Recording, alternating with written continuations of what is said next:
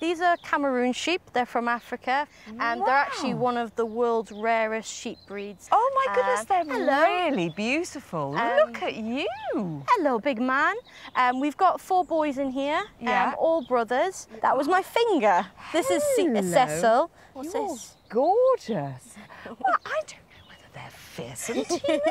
This one looks rather lovely. We have worked with them very hard, trying to get them just to allow us into their space, but they're getting to the point where they're getting a bit too confident now, so we kind of have to teach them manners. Right, OK. Shall I try and do a little bit of brushing while we're here? They love it. I'm absolutely, I'm a little bit smitten, I have to say. Ow! Suddenly, not so smitten. Yeah, that looked really painful. This is the thing, it's kind of, you know, we were chatting and things like that, and it's him clearly showing that he's being impatient. Hang on a minute. Quite bratty behaviour, actually, isn't it? We don't want to run away from them. We don't want them to tell them that you get what you want. We don't want to show them that, you know, we're scared of you. It's about standing your ground. I mean, is part of the problem, you said it's an all-male group.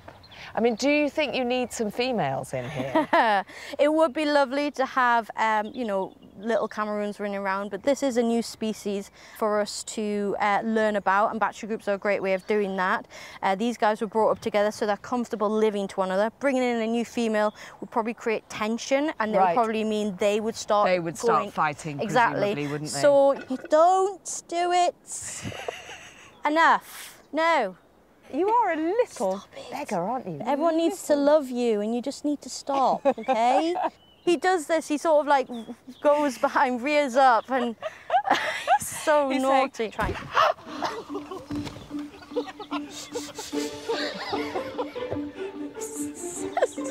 Cecil, don't do that! I am so sorry. So sorry.